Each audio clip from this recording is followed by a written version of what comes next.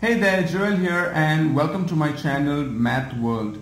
Today we are going to learn how to solve MCQ questions from the chapter Introduction to Trigonometry.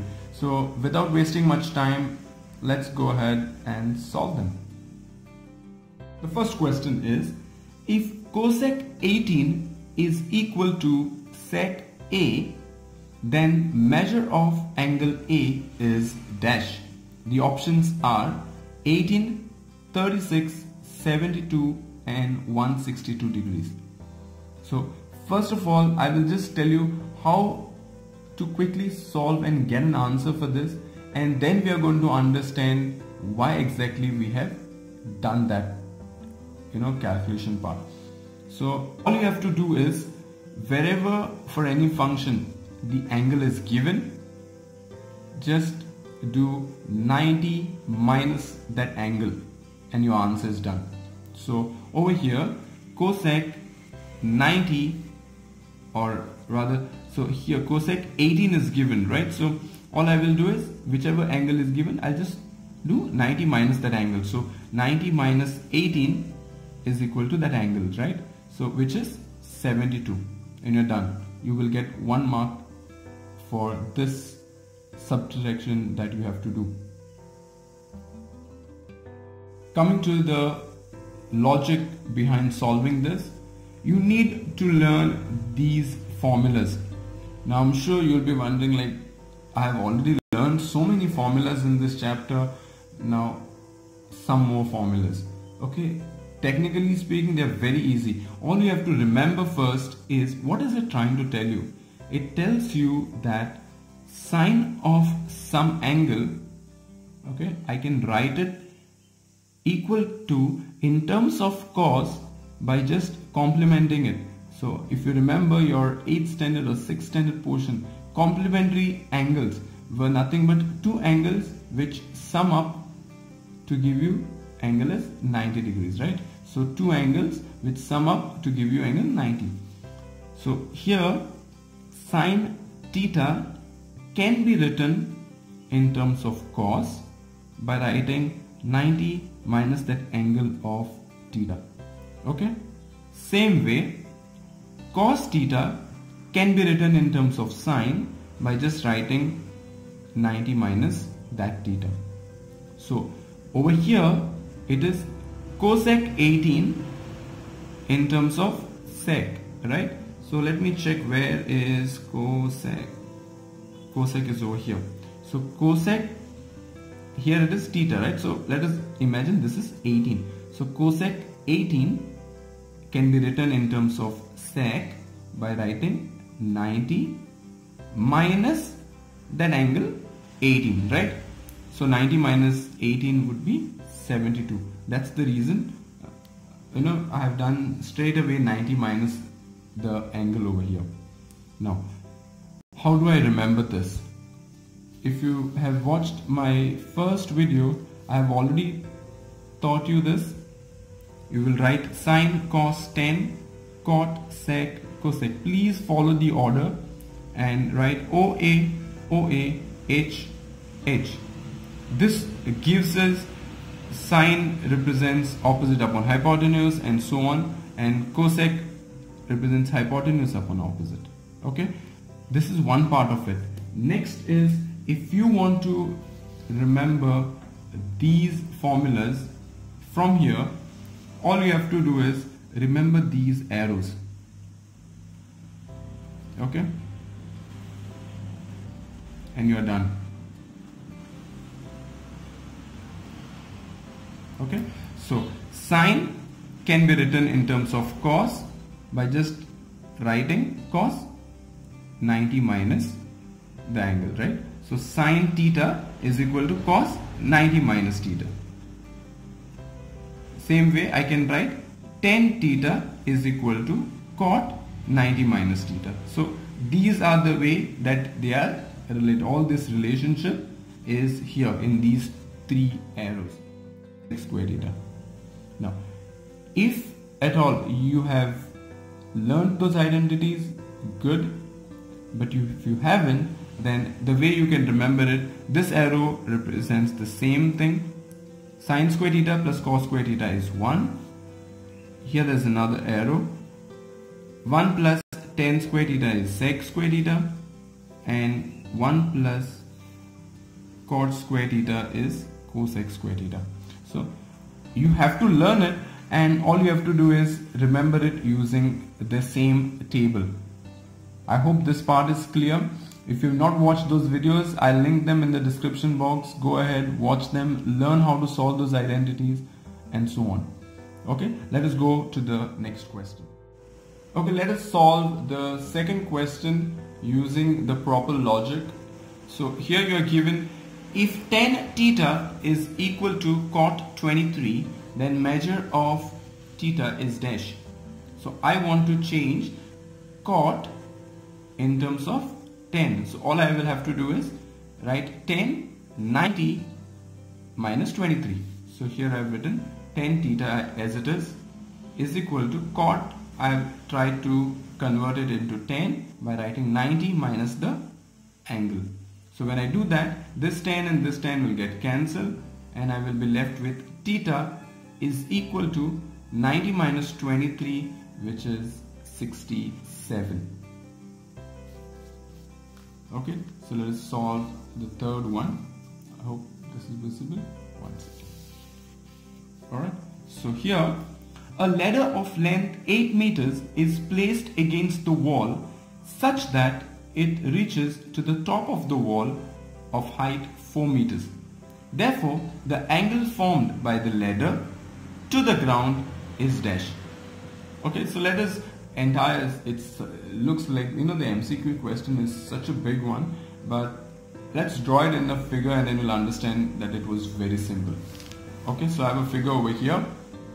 I'm told that there is a ladder which is placed against the wall. What's the height of the wall? Height of the wall is 4 meters. So 4 meters.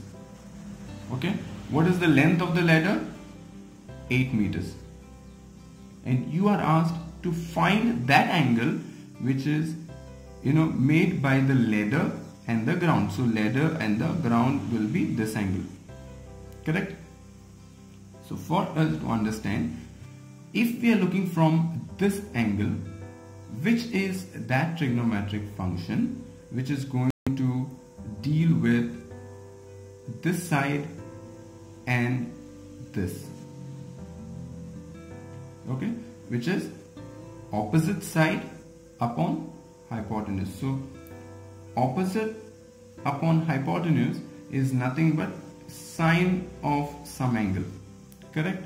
So here we are already given that opposite is 4 upon hypotenuse is 8. Now these numbers can be cancelled off, so I can write 4 1 and 4 2 is 8. Now for which angle of sine your answer is 1 upon 2. Okay, so for which angle of sine the answer is 1 upon 2. And if you know that much, then you already know the value of theta. Okay, so you can always comment the answer, write the serial number 3 and write down the answer. Please go ahead and you can pause the video and solve it. You can try this problem number 4. Same question. All I have done is changed the height of the wall to 6 meters and height of the ladder to be 12 meters. Question is exactly the same, just that the values are changed. So what is the angle? You can give me the answer. Alright, let's solve question number 5. Cos 27 minus sin 63 degrees is dash. Options are 2, 3, 0 and 1. Now we have already discussed problems where one angle was given and the other one was some random alphabet or theta. But here you are given both the places angles. So all you have to do is don't mess it up by changing cos to sine by writing 90 minus 27 and changing sine to cos by writing 90 minus 63. It will not solve any problem. So all you have to do is change only for one So either you change for cos or you change for sine. So here what I've done is changed this. So cos I have written in terms of sine by writing 90 minus the angle.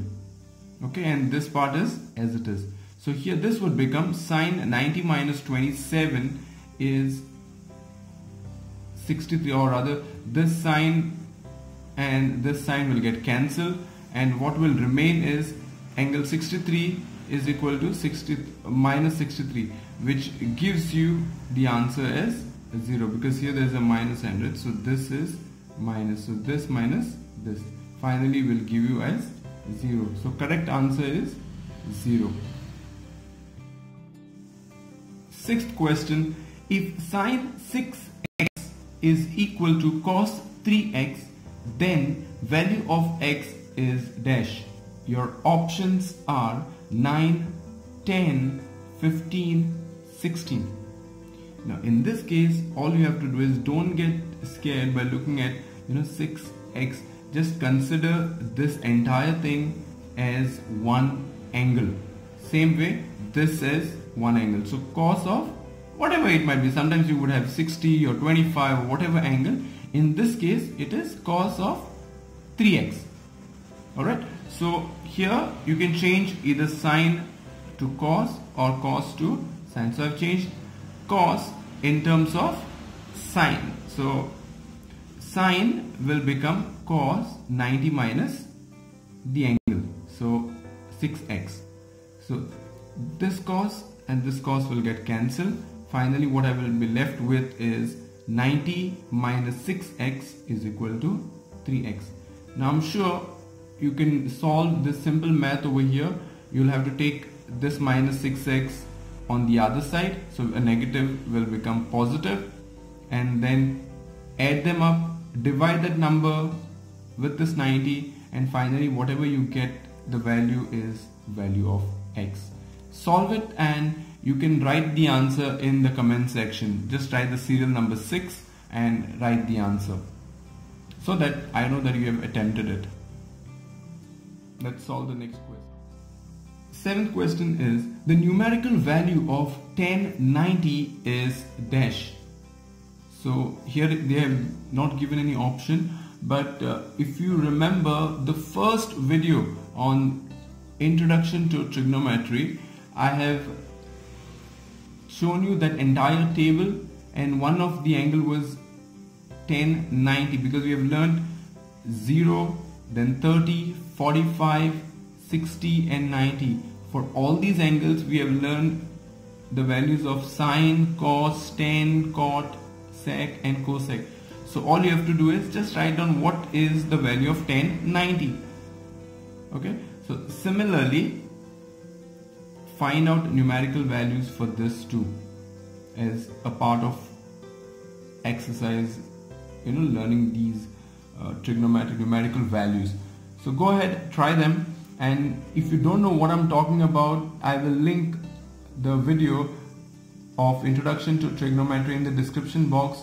Go ahead and watch that. Once you watch that video, you will be able to understand what are we actually discussing. So you just have to write down value of cosec 60, one number, cot 45, just that, nothing else.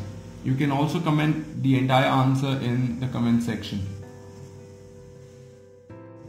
Alright, question 9 is similar to the previous question that we have solved, that is question number 6. If tan 4x is equal to cot 2x, then the value of x is dash. So all you have to do is change either tan or cot in terms of their complement and minus it with 90, take the same terms on one side, add them, divide them, whatever arithmetic that you have to do it and get the answer for x. The options are over here: 2, 6, 15 and 45. Question number 10. If 3 cos square theta is equal to 9 upon 4 and theta is an acute angle, then what is that theta? Your options are 0, 30, 60 and 90. So let us solve this one. Here I've written this entire thing again. So 3 cos square theta is equal to 9 upon 4. Now I don't know any way to write down values for square of some angle. So all I will do is take a root sign. So take a root sign over here and take a root sign over here. Now we know that when you take a root sign, the root and the square get cancelled. So here what will happen is root 3, I can't do anything, so it will remain as root 3.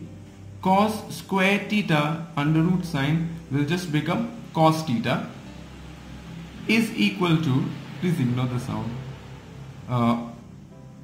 root of 9 upon 4. Root 9 is nothing but 3 and root 4 is 2.